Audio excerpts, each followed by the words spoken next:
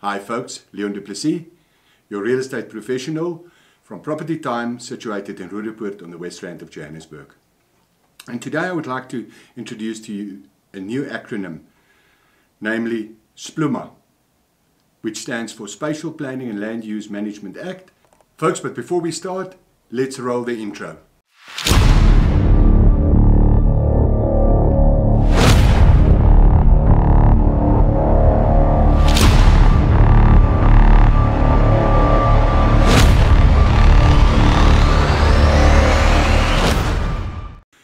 It's a national regulation gazetted in October 2015 already, and in layman's terms it means all municipalities must establish a Spluma compliant land use scheme plan within 5 years from the gazetted date, which is in 2020. What is the purpose of Spluma? Spluma aims to develop a new framework to govern planning permissions and approvals, set parameters for new developments, and provides a different lawful land use in South Africa. It's important to notice that Spluma is a framework law, which means that the law provides broad principles for a set provincial laws that will regulate planning. In other words, they will incorporate it into their bylaws.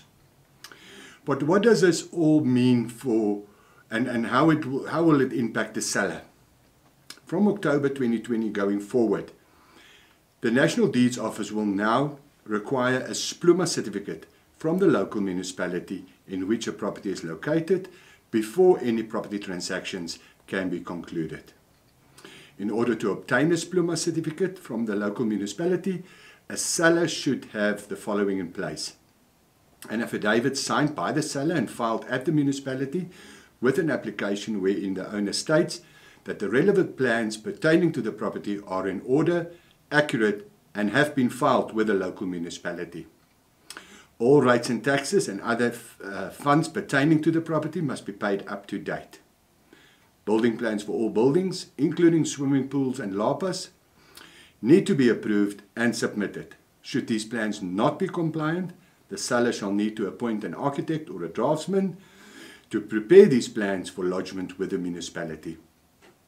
The use of the property needs to be in accordance with municipal zoning. There should be no encroachment over the property building lines or property boundaries. The process to apply for your certificate should be started as soon as the property is listed, as it could be a time-consuming exercise taking up to 3 months. The legislation was established in order to create a uniform set of planning legislation in order for municipalities to apply to land use control. The reason for the certificate is to ensure that the zoning of the property matches the land use and to determine that all buildings on the premise are in accordance with approved building plans, which should be filed at the municipality. Where there are many benefits with regards to Spluma for buyers and for the City Council, it may be a challenging and time-consuming process for sellers to obtain these certificates from municipalities, as they are already under pressure, especially when physical inspections to the property are also needed. Folks, that's me for this week. I hope this was informative and that you could draw something from this. If you would like to be notified of future videos, please ring the notification bell. And I really want to ask you to join this community by subscribing to my channel. Folks, that's the only way I can grow this channel and this community. And I thank you for that.